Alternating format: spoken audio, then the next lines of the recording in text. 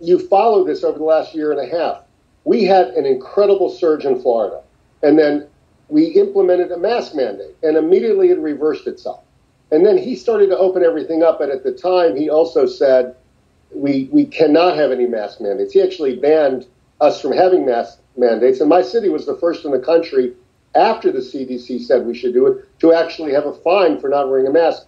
Immediately the surge happened in hospitalizations. And we know when there's a surge in hospitalizations, there's a surge in deaths. And that is exactly what's happened every time. We know in my county, we know in our state, that when you do these, when you implement these countermeasures, and when you message them, more importantly, which he's not doing, you get a reduction in the virus, a reduction in hospitalization, and a severe reduction in deaths. And right now we're going in exactly the opposite direction. And he's like embracing it, or at least accepting it, in return for what is a very sort of horrible political calculation that this is good for a lot of those that he's trying to curry favor with. Well, look,